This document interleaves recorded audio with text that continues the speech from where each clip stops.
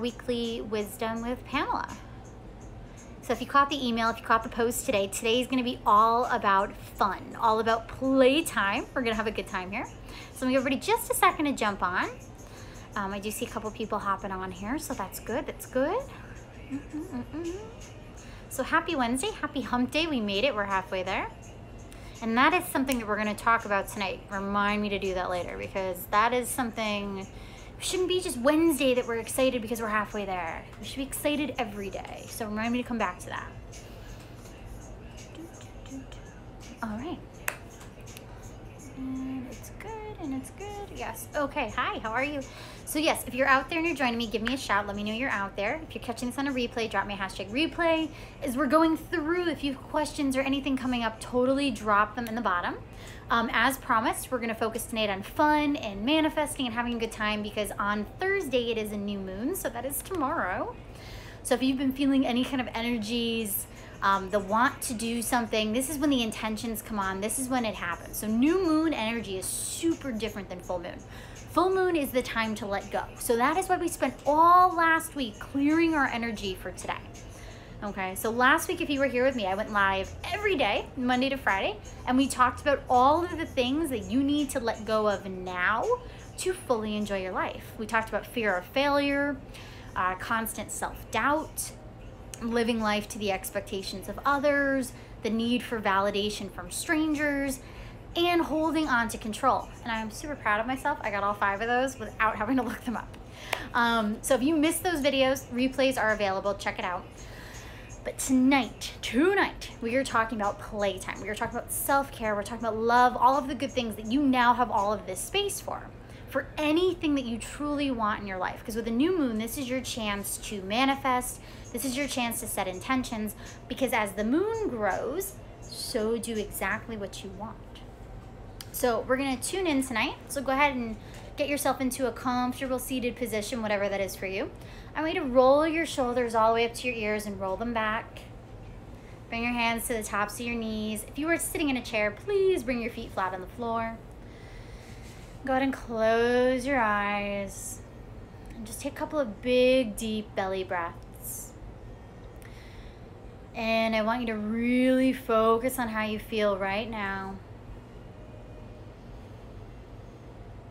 As you exhale, let go of any to-do lists and traumas and dramas from your day. Go ahead and roll those shoulders up to your ears and roll them back once more, releasing any tension, breathing space into those areas of your body. Big belly breaths. So as you inhale and exhale through your nose, feel your breath rising all the way up from the ground. Really fill the belly big. Breathe into all those spaces and crevices. Feel the belly widen, the back widen.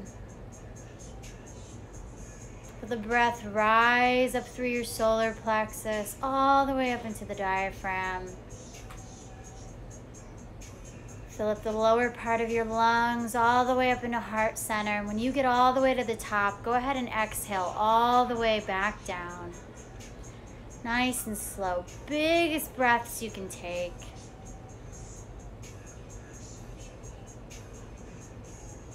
Again, every time you exhale, let go of something that is no longer serving you. Relax the energies in the body, the resistance.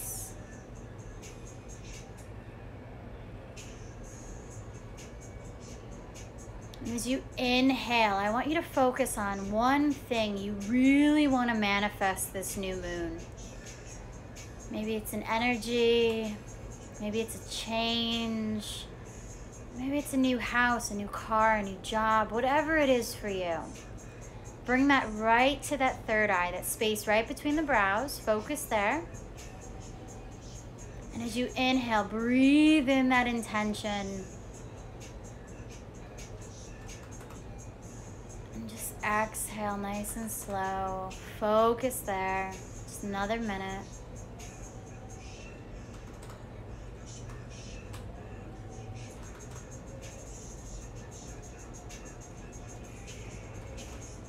Good, and slowly open up your eyes. You feel that good energy. You feel exactly what you want. You can have it, but it starts with you, and this is what I want to talk about tonight. Now, how many of you out there go through your everyday life and you just feel drained, okay?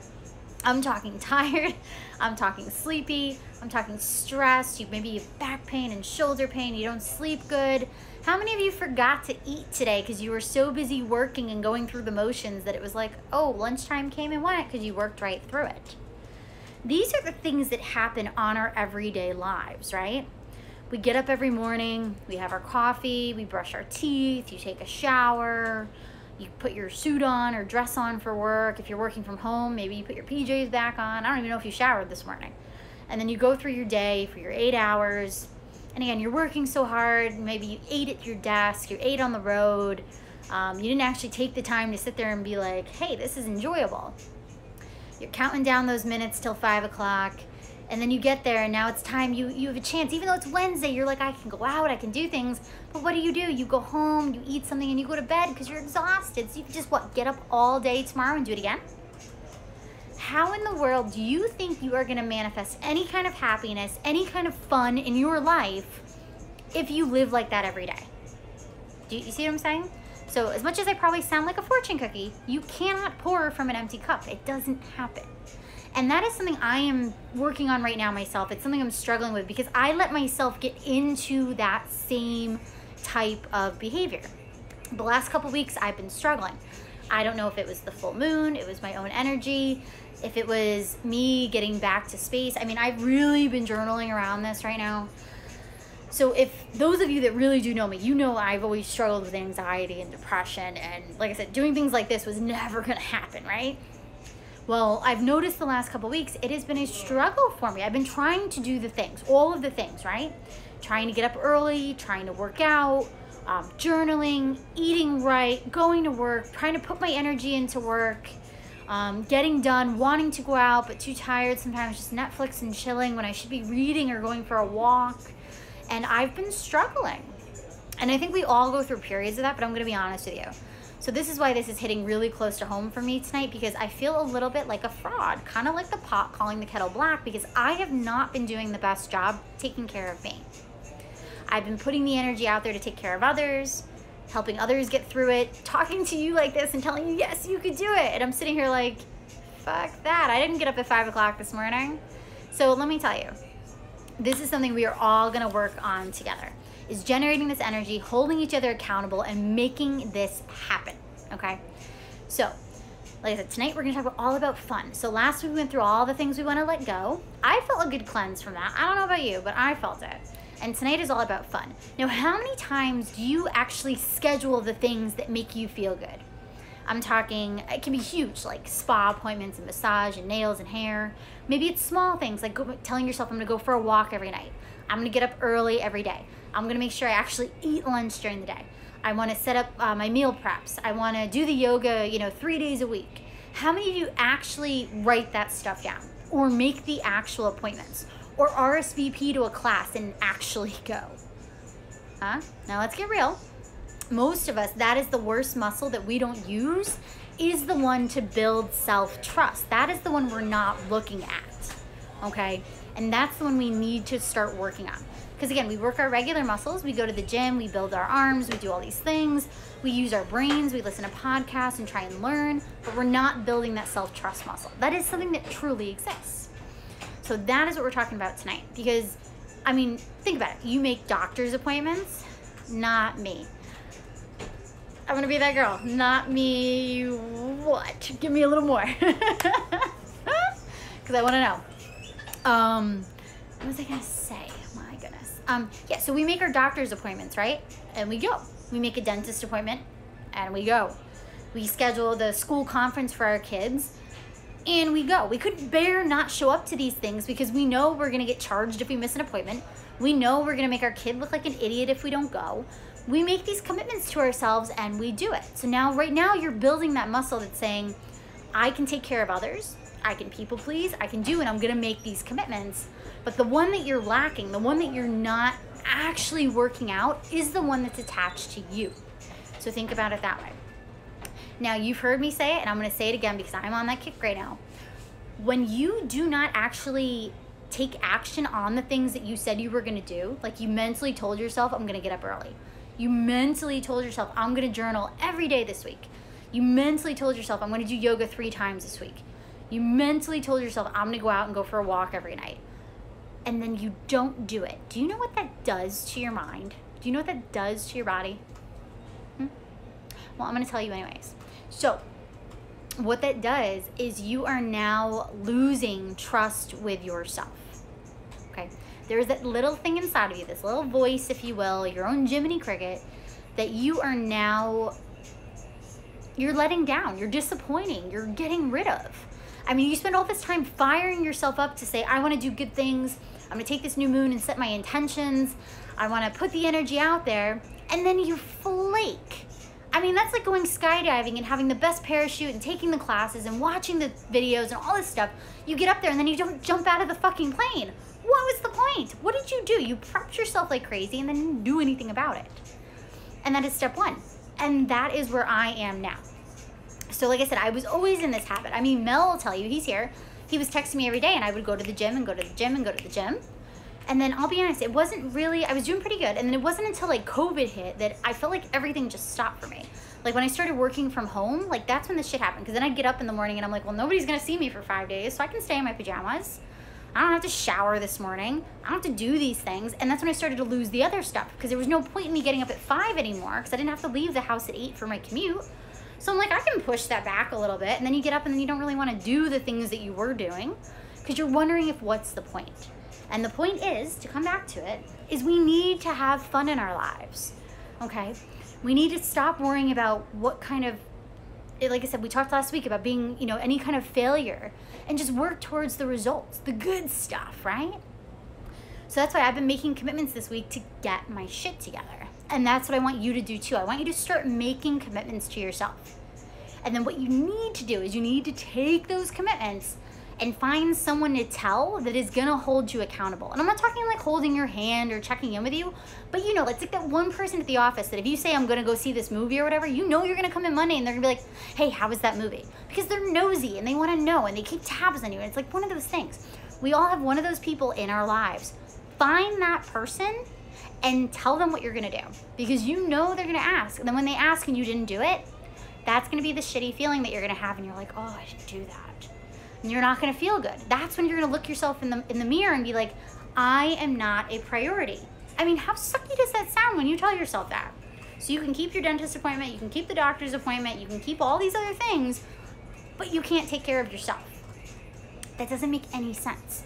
And like I said, that's where I am right now on a personal level. That is exactly where I am at right now. So like I said, this week I have made it a priority to be able to get back on that horse, so to speak, okay? So I've been committing to getting back up at 5, even though I don't have to, okay? Because like I said, I'm working from home. I don't have that extra commute that I have to deal with and these things, but I still want to do it. I pulled back out my marathon trainer guide so I could start doing that again. I'm going to start going running, and I'm not going to do it at night anymore. I'm going to do it in the morning. I'm going to wake myself up. I'm going to jog that energy up, you know? Oh, that was no pun intended either, by the way. And then I've also made the commitment because like I said, I mean, I teach my regular classes. You know, we have meditation Mondays now and the tune-in Thursdays and the kundalinis on Tuesdays and things. But I'm making a commitment to my own practice. So I had teacher training refresher this weekend. And this weekend was module 4. And that's all about the healing path. So we talked about the literal sense, like what the body does and the glands and the organs and the stuff. And that was cool. We also talked about the mental and the spiritual side, and honestly what that healing does for the body when you actually make the commitment to you, when you do your practice, when you meditate and do the yoga and eat right and all these things, and how good you feel. And then that's why it's so silly, because you know how good you feel when you do it, and you know how bad you feel when you don't. So why the hell don't we do it all the time? Because again, it comes back to that space of, again, we're not making time for us. We're putting other things first. And that's what's stopping us from this ability to, again, manifest everything we desire, put our intentions out there and really have what we want. Because not everything, the universe is not going to drop everything right in your lap, contrary to popular belief. Just because you say, I want something, you put it on a vision board, you write it down, 55 times for 5 days, does not mean the universe is going to do it. Trust me, I've tried. It doesn't work that way. You also, as much as you're putting that energy out there, you need to take small actions to prove to the universe that you're doing it. You're ready to receive it. You're ready to get out there. And like I said, that's where I've been failing lately, is I haven't been doing the right things. I've been stepping back. Like I said, I haven't been getting up as early. I say I want to do something, then I don't do it. I'm letting myself down. And then that energy, if you're someone like me that has anxiety and depression, that energy gets amplified, okay? And unfortunately, if you've had it as long as I have, it's almost like being addicted to it. I'm speaking on a literal sense. So you can be addicted to things like alcohol, drugs, sex, food, you name it. But you can also be addicted to the mental side of things, because that's what keeps you safe. Like, my brain believes that if I stay in this state of like, what if this happens? What if I don't do this? I need to rest. I need to re-energize even more and more and more. If I stay in this space of anxiety and depression, it's keeping me safe from taking risks and doing things that are going to change my state. And that's the biggest thing. So we have to change our state. We have to change our emotion. We have to take action, because otherwise you stay exactly where you are. So let's talk about scheduling fun. And I literally mean scheduling fun. I want you to start scheduling. I want you to pick 1 or 2 things. Nothing crazy. I'm not telling you to change your whole lifestyle, because then it never works. Because when you try and put in 100 actions, you're going to fail, because that's way too much change overload for the brain. You can't do it. It's I'm going to say impossible. For most people, don't do it. I'm talking pick 1 or 2 big things that you want to change in your lifestyle over the next 2 weeks. And I say 2 weeks because we're going to go all the way to the full moon. So it's like 2.5 weeks. I want you to take the next 14 days and pick 1 or 2 big changes that you want to commit to, that you were going to tell yourself you're going to do. And I want you to send them to me. I challenge you. Send them to me. And I am going to hold you accountable. This is like getting 2 weeks of like free coaching. I want you to send them to me. You can drop them in the comments. You can DM me. You can email me. You know where to find me. I am here all the time. 1 or 2 things, I want you to send them to me. I am going to be that annoying girl that is going to ask you every day if you did them. And trust me, I'm really good at that. I'm very annoying. So I want you to pick 1 or 2 things, and we're going to do this together. So right now, let's see, what do I want to commit to? Since I have you all on here in front of a bazillion people, you guys can all hold me accountable. What do I want to commit to?